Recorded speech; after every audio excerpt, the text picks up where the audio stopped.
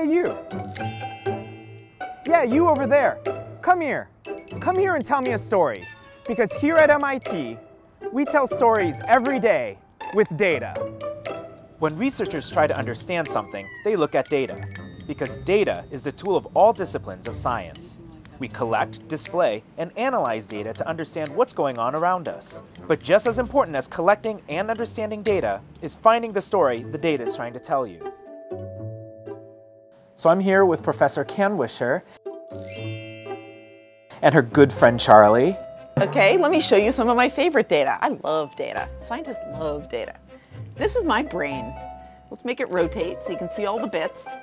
Each of those colored bits is a different part of my brain that does a different thing. And she uses her head, literally, to teach the anatomy of the brain.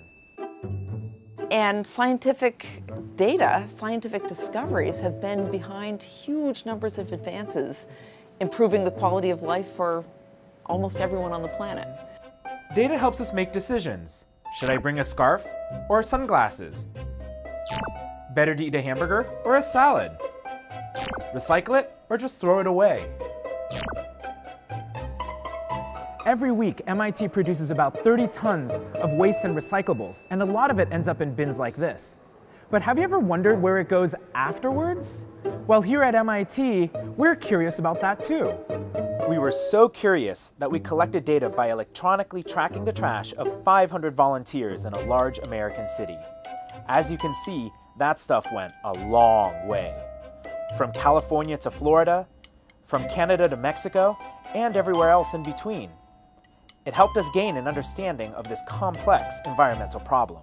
Now it's your turn to collect your own data, analyze it, and figure out what story the data is trying to tell you.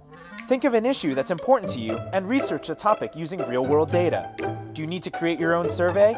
Consult an online database, or reach out to a local expert. Now transform that data into a visual representation, a drawing, a map, video, or something else. Remember that data collection leads you to a story. Now tell me your data story.